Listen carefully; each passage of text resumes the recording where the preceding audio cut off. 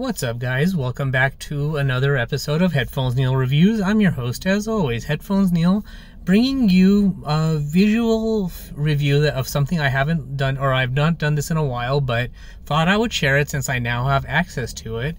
And that's the magic eraser technology of the Pixel phones, now available in Google Photos. So if you are a Google One subscriber as of this recording, it will be available for you, or it should be available to you. I am on the on the OnePlus 10 Pro running Android 13. Everything is all up to date as far as available software updates, app updates, and all of that.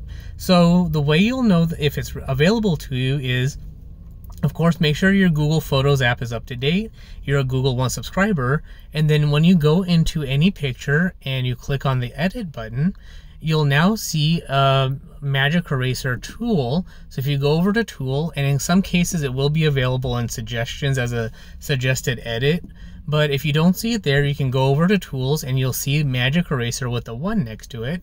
So when you touch it, it'll give you suggestions on stuff to erase. But if you don't see the suggestions, you can also manually do it. So in the case of this picture that you see here, there's this person standing here that I kind of wanted to not have in the picture, but unfortunately that person was standing still, turning around, kind of like a greeter in this particular area. So what you'll do is you'll now drag your finger around him or her, or whoever you want to erase, and it'll do that. You'll see that I kind of picked too wide of an area, so I'll undo it and I'll pick a smaller area, and it'll automatically detect them and remove them from the picture. And once you're done, you can hit done, make any other changes that you want, and hit save copy. I'm not going to do it in this case, but as you can tell, and also if you zoom in and out a little bit, in general, it actually does a pretty good job of erasing stuff. You see a little bit of residue around that pole, but for the most part, it actually did a pretty good job. Now, you might be asking yourself, well, what about if there's a lot more stuff to remove?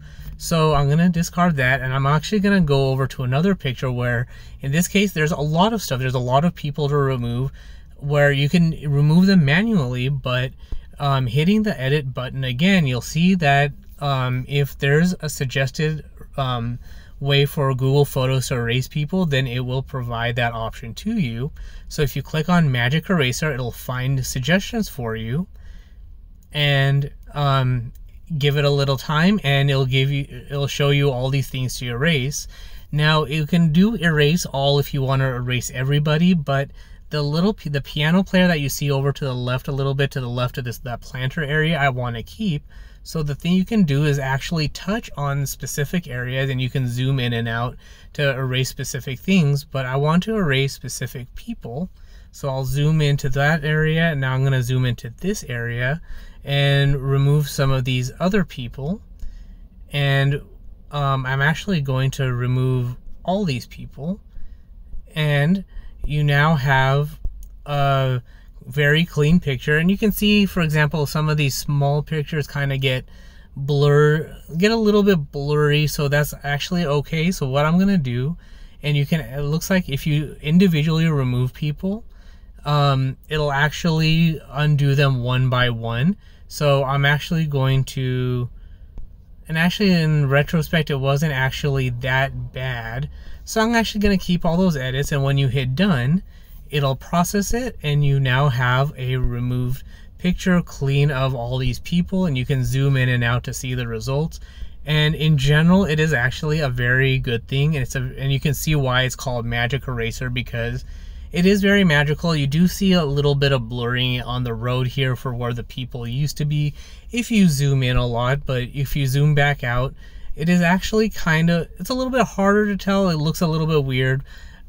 You could also kind of explain it away as a panorama picture. So in general, it's a pretty good thing, but it's one of those things too that it actually does a nice job of detecting stuff. You can individually delete stuff if you want to manually do stuff. So even if you want to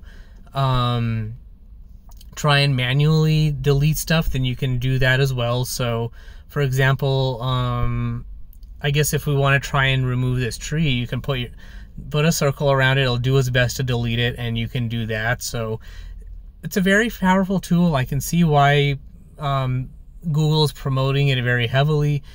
In general, I don't know if I hear a lot of promotion about it, but the few people I have talked to about it generally do rave a lot about the Magic Eraser tool. So very well, or it's a very handy tool, and you do get that little suggestion that the more you zoom in to delete stuff, the better it will do at removing that stuff and blending it in with the background. So that's all there is for this particular review. I because I just got it, I thought I would share my initial thoughts of how powerful it is.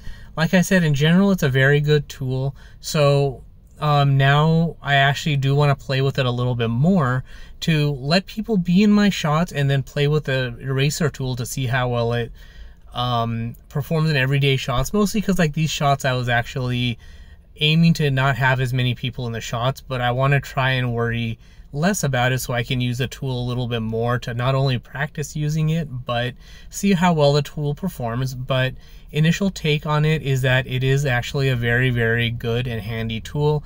It does a very good job. It's kind of a amped up version of the healing tool that you have in Snapseed.